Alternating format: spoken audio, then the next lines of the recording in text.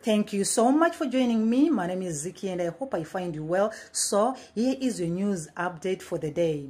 President Mnangagwa will be joining other heads of states in Lusaka, Zambia for the inauguration ceremony of the newly elected president of Zambia, Hakainde Hichilema. President Mnangagwa, in his congratulatory message, he said that he was going to be working together with the newly elected president in order to continue the already existing bilateral relations and friendship and brotherhood that already exists between the two nations.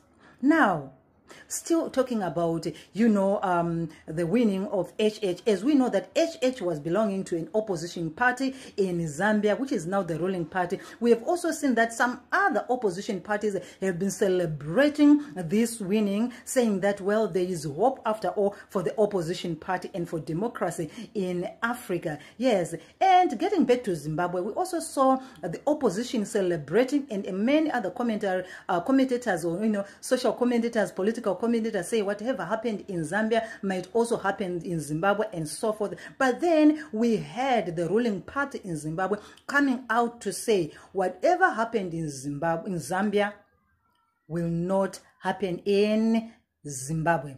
Zambia and Zimbabwe are two different countries. And again, yesterday we saw again some social commentators and some political commentators coming out to say President Mnangagwa is not going to be invited on the inauguration of President HH because Nelson Chamisa of the opposition MDCA was, invited to the same occasion. But then we saw today news coming out that the president was already on his way to Lusaka, Zambia to attend the inauguration ceremony. We then saw again some commentators coming in to say that, well, he is just going there, but he is uninvited.